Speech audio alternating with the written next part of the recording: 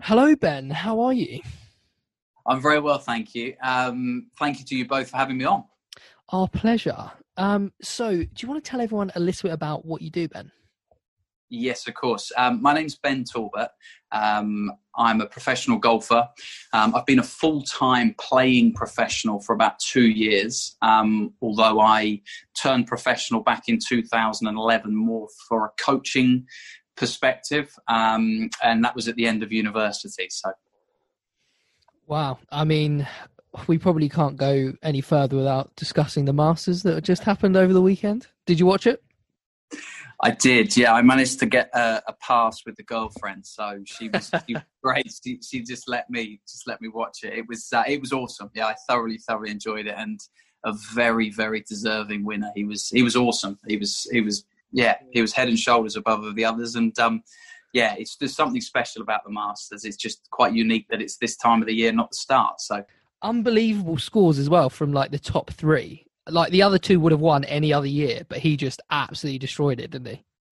yeah, it suited him perfectly in regards to sort of the skills he's got. He's obviously a huge hitter, and Augusta's it gives you lots of opportunities, but you have to play good golf shots. You know if you get punished um, quite severely if you let certain shots slide by, and he drove the ball beautifully and putted well, and yeah, absolutely, you're right. The others would have won it most years, and it wasn't to be. So yeah, you had a guy that shot in the 60s 4 times and didn't win. He was 5 shots off winning. So yeah, it was quite a unique tournament.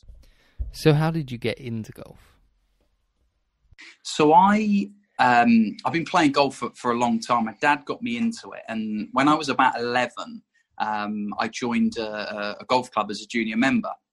I think my parents were really keen on that because it was such a cheap creche. They just dropped me off with £5, and I'd be there from sort of 8 a.m. till sort of 7 p.m. and they didn't have to worry about me in the summer holidays. So, and weekends as well. So that was that. I became, made friends up at the golf club and just got the bug. Really, it's quite a unique game in that it's only you that determines the score. You don't have anybody else. It's not subjective. It's just up to you. It's how you perform, and that's something that I got the bug from. I used to play a bit of football at school, but I was pretty useless. I played cricket as well, and I decided to give it up when I finally got a few runs, and then got run out by my teammate up the other end. And I just thought, I sort of want to do something that I can control. And golf's strange in that you can control your own score, but somebody else can beat you. It's a bit like we were just talking about the Masters. It's quite unique. But yeah, it's my passion. I love playing it. I love, the effort that you put in doesn't always come through, but it will do eventually. And it's something that, yeah, I just love it. There's nothing more enjoyable for me than playing well and performing well in a tournament and beating others and hopefully winning. When did you start getting into tournaments? So I've done it quite uniquely, really, in a little bit sort of a strange way. I ended up going to university. I studied applied golf management studies, which is a degree course. So I got asked that a lot. I got an awful lot of stick at uni with my mates, and I didn't do very well on nights out when I was talking to other sort of female students, and they just looked right past me and left. So I used to sort of say I studied physics or law or something in the end, but yeah, I learned pretty quickly that golf wasn't to be said. It was strange actually, because you had to get your handicap down to a certain level. It's 4 for men and it's 6 for females, and that sort of allows you to start a degree course. Now, you do 3 years of training, but it's normally for people that will go and coach, or they'll work in retail with regards to golf, or they'll become managers. So it's something that it sort of allows you to coach. And that's the sort of way that I was thinking that it would open more doors for me. And that's why I ended up doing the degree course, because sitting, for me, 3 years at a golf club or 3 years at university at Birmingham, the latter seemed a lot more enjoyable to me. So I ended up going through that route. And I wanted to focus on my career. I wanted to become a manager and try and climb the ladder that way.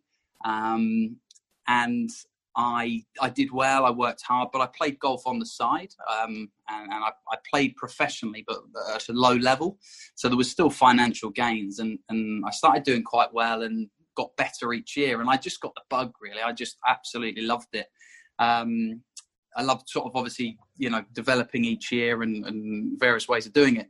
And my girlfriend, who loves travel, she works in travel, sort of one Monday morning said, I want to move to Sydney. And I was leaving London for work, and I just thought, yeah, I could do this. It sort of makes sense. So we left for Sydney a couple of years ago, and 3 years ago, and it enabled me to, it was a bit of a release, really. Sort of as soon as I handed in my notice for my job, I was like, right, okay, this is sort of where it starts. So we traveled a little bit, and I ended up getting a job in golf out there, but that allowed me to sort of play and start practicing and developing as a tournament player, and sort of trying to put the foundations in so that when I came back, I was able to sort of take it on full time and go from there. So I landed back in April of last year, and sort of have been playing sort of full time since then on a couple of different tours. Mm. So you sort of mentioned earlier, or alluded to the fact that obviously it's a single person sport, right? You've got no teammates to back you up. It's all very much a mental game. I have a massive love-hate relationship with the game, because some days you go out and hit shots and you're like, oh yeah, I can play golf. And other days, you just can't hit a ball straight. Well, I can't anyway. So how do you kind of deal with that sort of isolational mentality? It's a really good question, and the scores on the top level, I mean, we're talking the PGA Tour, are so varied as well. It happens quite a bit where somebody will shoot 75, 65, or you sometimes get players that will shoot 78, 62. So you can almost have like an 18-shot swing in the space of 24 hours. They don't understand why it happens, and and they hit the ball. So you're absolutely spot on. It's such a unique game. I always think there's many moving parts. So there's a lot that can go wrong with the swing, and when you proper tournaments are obviously 4 days in a row. So you're striving for that consistency. There's a bit of a cliche with it, but it doesn't really, you need to have a good round in you, but your bad round needs to be sort of level par for us, because then you're not losing too much ground on the rest. It's something that is, it's just a varied sport. Mentally, psychologically, you can have a strategy in place. You've got to sort of try and come off a hole, whether you've made a birdie, the same as whether you've made a triple bogey. You sort of need to stay very, very present.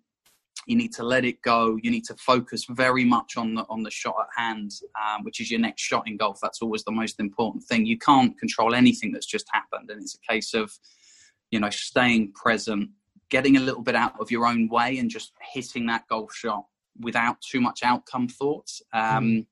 It then you build up, and you end up putting a round together. It's a shot takes a second, but a round of golf can take bloody 5 hours, sometimes 6 hours, if it's a bit slow. So that's the quite unique thing about golf, and that's something that I've certainly learned playing with these good players and trying to develop it myself.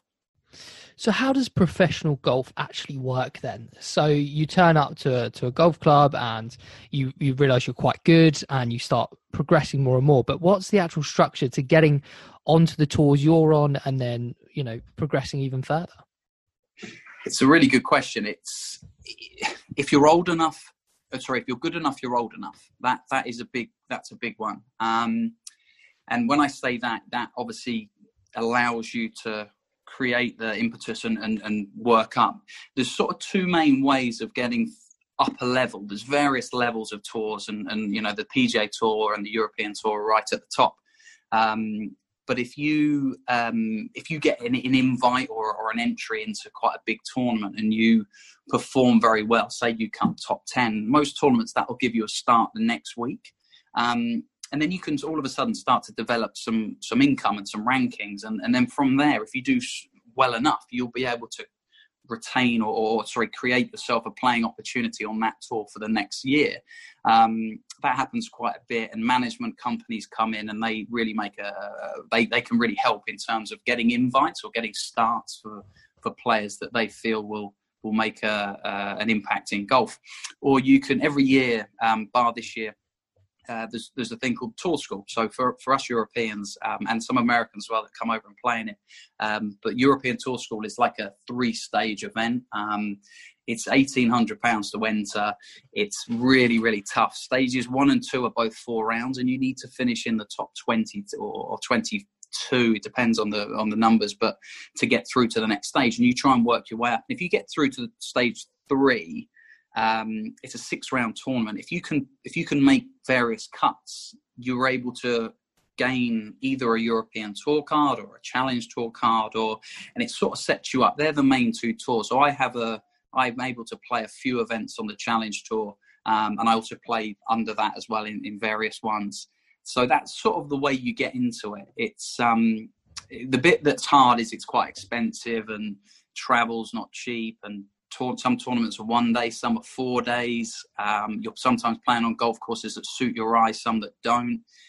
Sometimes you get late notice. You've got to fly to, I had to fly to, it's not too far, but Dublin sort of the next day. I had an opportunity to play out there, and sometimes you've got to take it. So at the start of your career, it's not particularly glamorous, but you start learning and creating a way of playing yourself, and finding a structure, then all of a sudden you can start performing well and competing and taking your game to the next level. In team sports, you have coaches and different coaches of different parts of the game, and as a team you'll work through that together. How does it work in a solo sport like golf? Yeah, it's a really good question. And it's even harder that golf is split up into sort of 6, 7, 8 different categories. That's what makes it quite difficult. So, you're trying to learn. As a professional golfer, you can't really have a weakness. It makes things very, very difficult if you're trying to carry a skill. For example, if you're not particularly good in bunkers, you need to get your game or your bunker play to a certain level where it's not going to hinder your performance when you're playing. Because in a 4-round tournament, you're normally going to get faced with certain shots you don't like, and you have to be able to create that. So you've got your core skills such as driving, iron play, wedge play, putting, bunkers. You can go on from there and sort of subdivide them, but probably again, one of the most important, or if not the most important, is your psychological skills. So I've over the last couple of years, I've developed a team, and I'm really lucky that my best mate Phil Akers, who works at the Belfry, he's my swing coach. And then I have a guy called John Howells, who I was at university with. He's been fantastic. He helps me with my short game. I also have a guy called Neil, who played out on the tour, who was my boss out in Australia. So he helps me with my psychological approach. And I've then got a mate that does my sort of strength and conditioning and things like that. And you develop your skills up until a sort of level. And with golf, there's a lot of stats. So you've got a pretty good understanding of where you sit regarding certain levels of golfers in the world. So you can subdivide, but basically that your putting is pretty good, and you can stat track and understand where you are. But yeah, it's about getting your game to a really solid level, so that if you're not quite on, which is most of the time, you'll take your C game or your B- game to a tournament, and you have to be able, your swing, and you have to be able to compete with that. Very rarely do you swing amazing and everything goes amazing. It doesn't happen like that. How did you go about building that team of experts around you?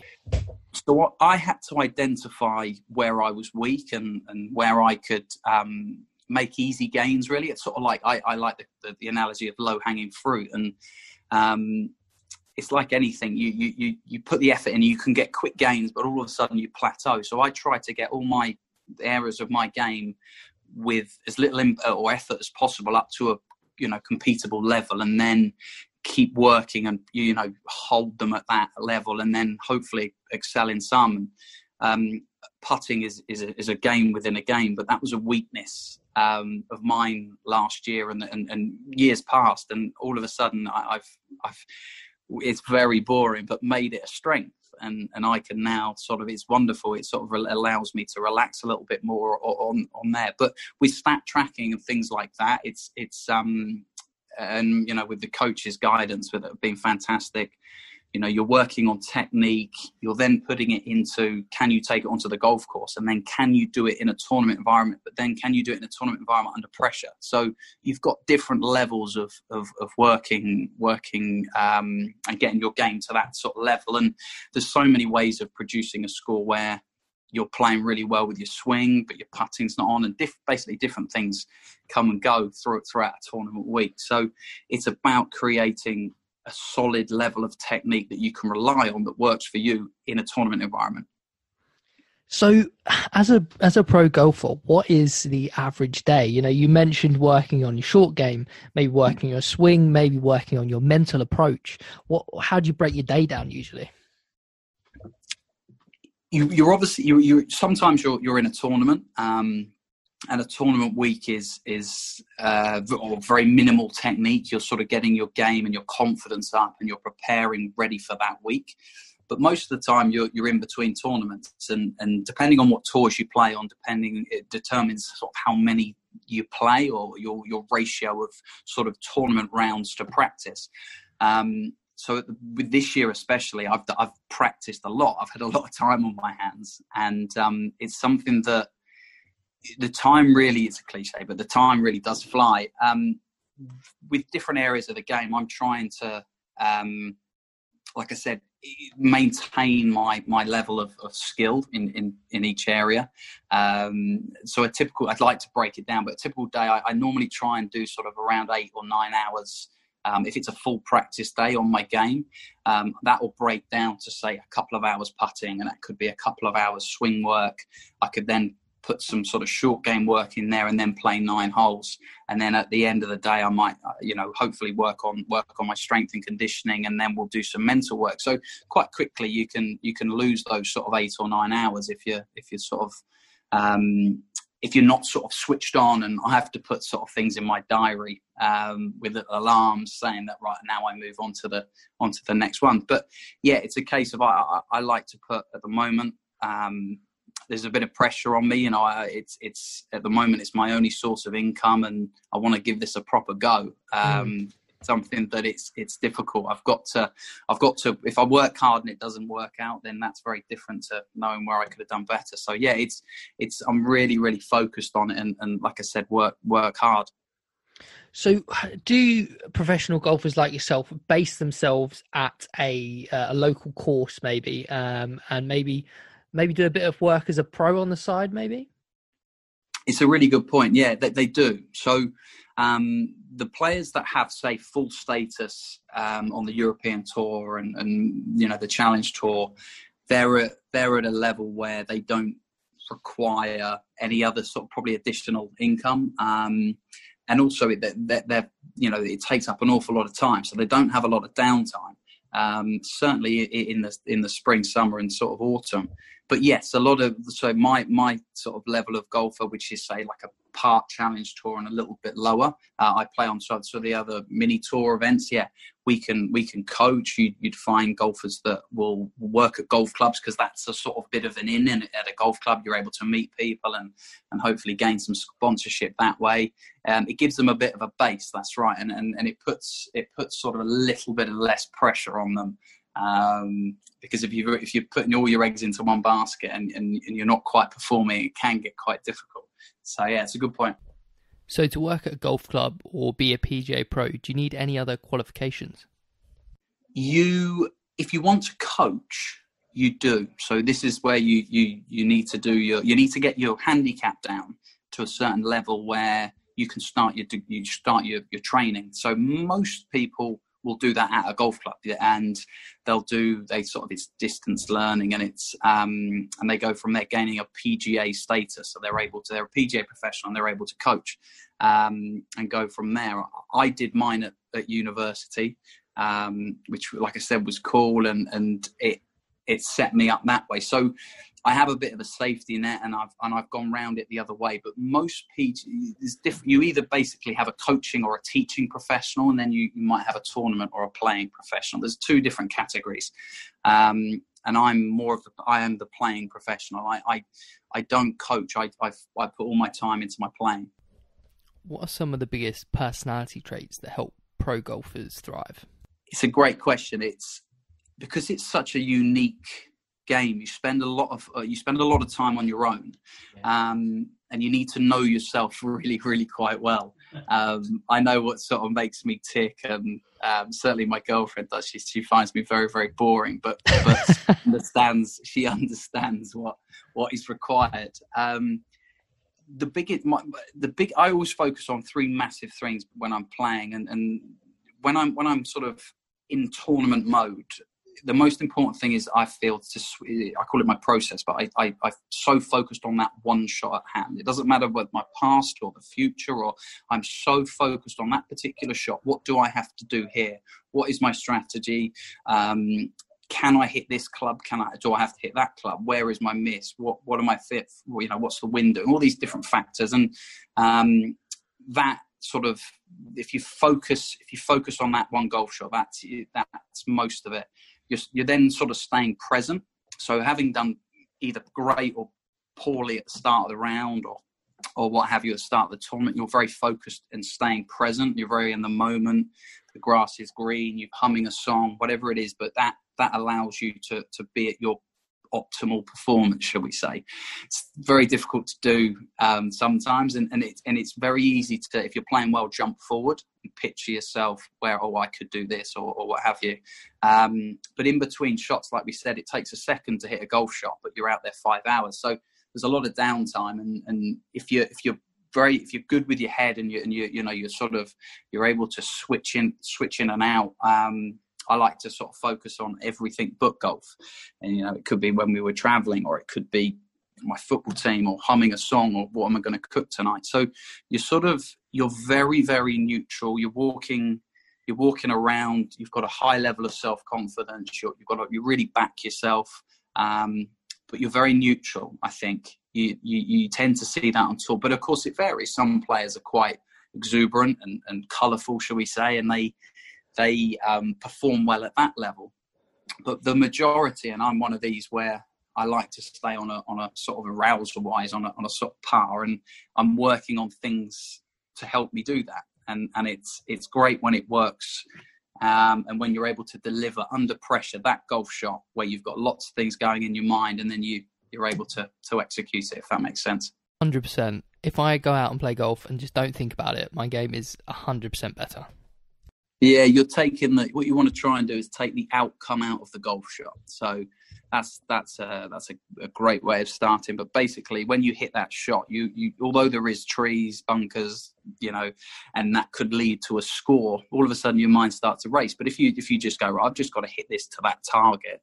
Fantastic. That's where golf gets fun, and that's where you all of a sudden shoot these great scores, because you're like, wow, I didn't that was quite easy today. I wasn't really thinking. So you're spot on that the mind plays a huge part of it, because it's such a fine skill in certain aspects in terms of club face control. You've got to be good mentally to be able to execute it, certainly under pressure.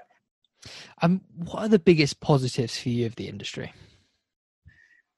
For me, the work and the effort that I put in, when it comes to fruition and I play well, and I win an event, for me that's just the ultimate. It's such a great goal, and it's something that's what that classic pyramid sort of structure. But you're putting all that effort in to gain the reward. A lot of the time, golf tournaments are quite hard to win. You normally field anywhere between 40 to sometimes nearly 200, and you're trying to come out on top, which isn't easy. Whereas in a game of football, it's obviously 11 versus 11, but there's 3 outcomes, and it's a lot easier to win. For me, the biggest thing was committing full time to the golf, and last year I was able to win a prime in Romania, which sort of gave me the funding to carry on and back myself, and then enter tour school. And I was able to shoot a 10 under 61 in the third round to help get me through to the second stage. And it was, it's when that's the great thing. That's when you know, and that makes you continue, and it's very, very satisfying. Yeah, when you're playing well. And on the other side of that, what are some of the less favourable parts of being a professional golfer? Yeah, I mean, not to mention COVID, but obviously that does make things difficult. That's an added sort of factor.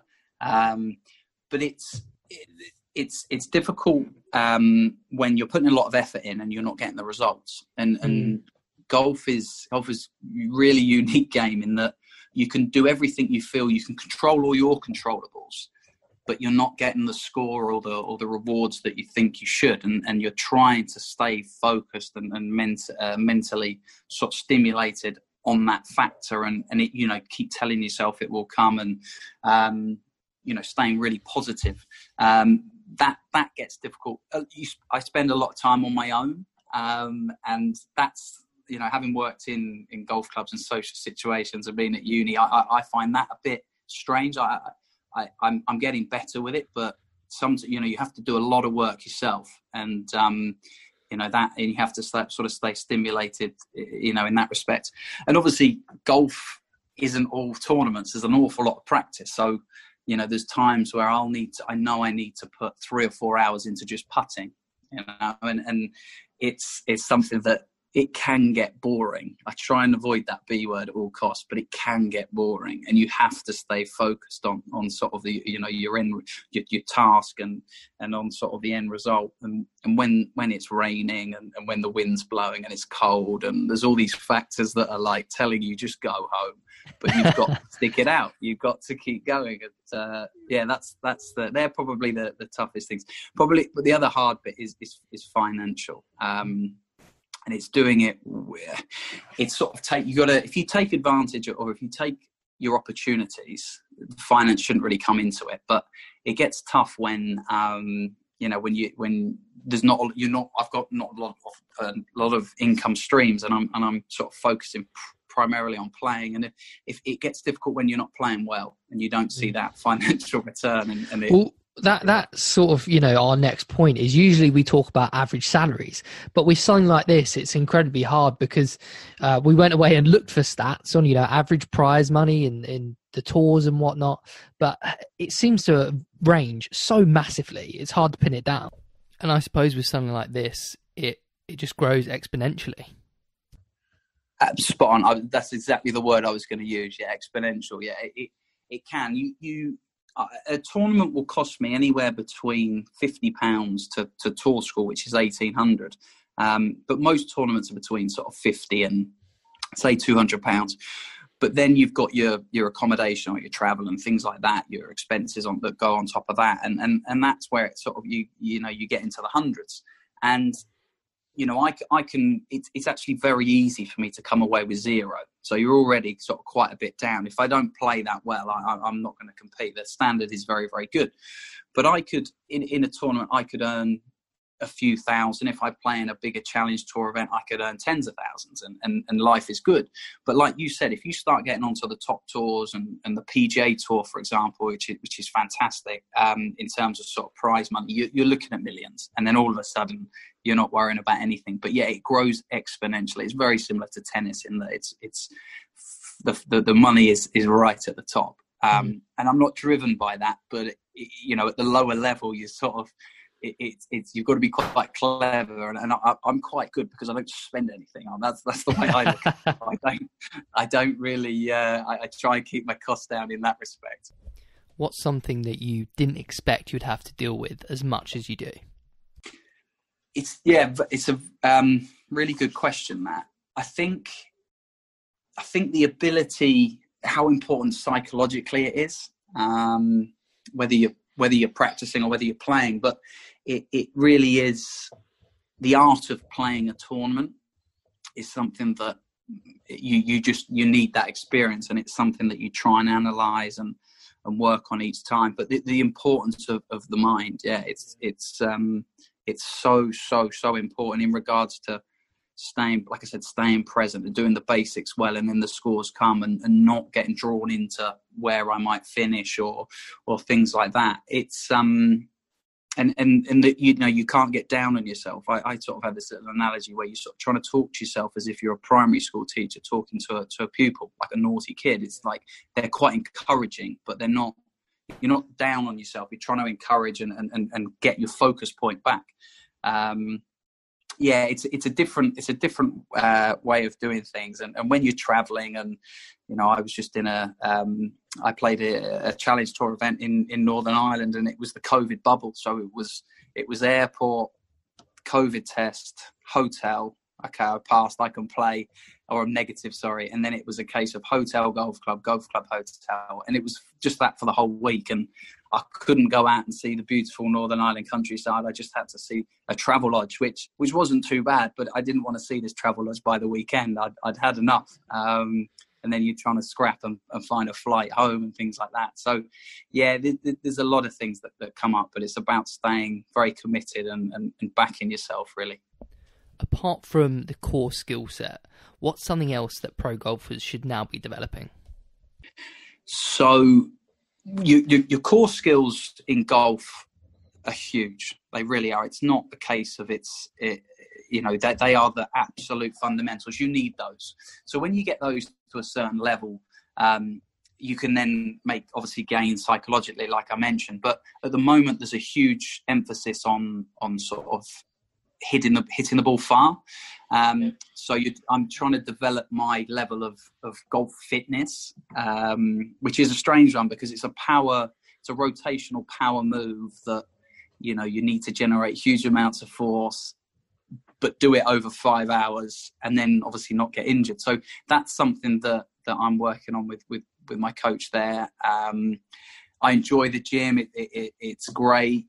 I'm always on my feet. I'm naturally very skinny, so I've got to eat a lot. But it's something that if you have that, a little bit like Bryson, he didn't show it at the Masters, but if you can hit the ball a long way, it makes things an awful lot easier. It really does, even on your especially on your B and C game.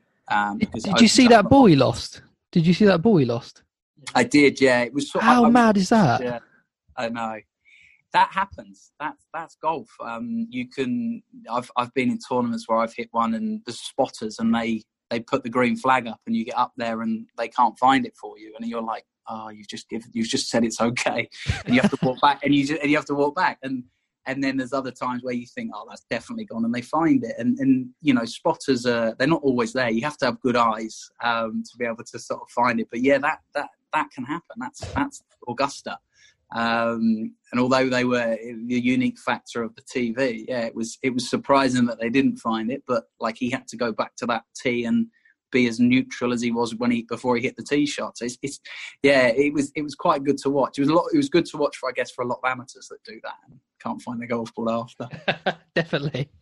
Over recent years, obviously, the game has developed massively with the amount of technology in it. You know, balls, clubs. But what's the next development within the game? Yeah, good question. They will limit, or there's certain parameters that obviously the golf equipment can be designed. So you can't have a golf ball that's going too far, or a driver that hits the ball too far. So they're very, very like sort of careful with that.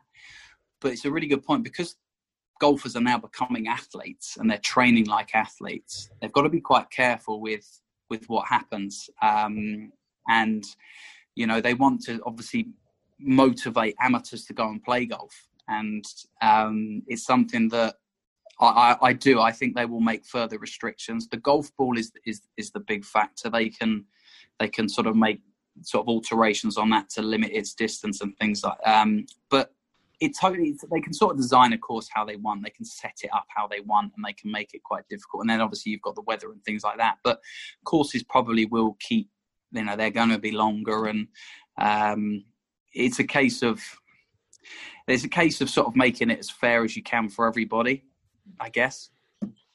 Mm. Have you got one piece of advice for anyone listening to this and thinking like, do you know what, I'm going to give this a go? Yeah, it's something that if you give it a go, you've got to give it your all. And like I said, those 8 hours can go really quickly in a day when you're practicing. So if you do it, you've got to do it properly, and you've got to get a plan in place, and you've got to get a structure, and you've got to make sure you play enough tournaments, and sort of understand that for the first year or two, you're going to work at a loss. So you're not even going to make money. You're just going to lose money. And then all of a sudden, if you work on the right things and you go from there, and then sponsors might come in, and that makes things a lot easier. And then you develop your game and you go from there. It's something that for me personally, I wished I'd have started earlier.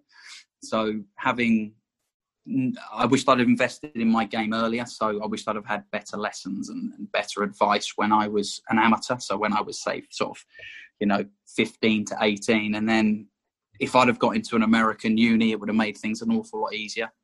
The structure that they have in place for the performance level is fantastic. They do things so differently to the UK unis. And not that you just have to go to uni, but you could then be good enough just to pursue your career. But for me, I wish I'd have started earlier. And you hear that so often. Like, you'll be playing with Bill, who's 40 at a golf club, and he goes, I only started when I was 18. I wish I'd have started earlier. And then everybody, it's one of those things, because it is so difficult. It's that 10,000 hour thing in terms of to reach elite, and some people are ready before others. And, Wayne Rooney was Premier League ready at 16, and Rory McIlroy was European Tour ready at probably 16, maybe 18. And, some people develop quicker, but the average age is 31 to make it onto the tour. So in terms of time-wise, golf's strange in that. It's probably one of the only sports where age isn't a massive factor. You can make up for it in different ways. So would you still go into the industry knowing everything you know now? Yeah, I would. A little bit like the sort of my previous answer, in that I wished I'd have started earlier. But I do. It's golf's my passion. My brother's he's a doctor. He studied medicine at Cambridge, and he loves studying. He's going back for more study, and he's just done a master's. And I look at him and think he's got 3 heads. I'm like, why do you want to study? And he looks at me and he's like, why do you want to putt for 3 hours? And I guess if it's your passion, which it is for me, go for it. I love it. Like I said, it's it's when you can do it in the top, at the top, tournaments and things like that, under pressure, when you have to, it is so satisfying. So yeah, I wish I'd have gone into it more. I would still go into it. Sorry, but I would have done it earlier. I would have gone for it, everything, when I was sort of 18, and gone from it that way, rather than developing myself in the industry, but at a completely different line or tangent, and then trying to do it. So yeah, that's how I would do it if I could again. But I would go into it. I love golf. Well, Ben, it's been an absolute pleasure chatting to you, and thank you so much for coming on. My pleasure. Thank you so much for having me, and all the best with your golfing careers. Thank you. And just before you go, where can people find you on social media? So I'm under, probably the best bet is Ben Talbot Golf on Instagram. I'm trying to sort of update and put as sort of much content as I can up there. That would be the best bet. But yeah, thank you so much for having me. Brilliant. Thanks, Ben. My pleasure.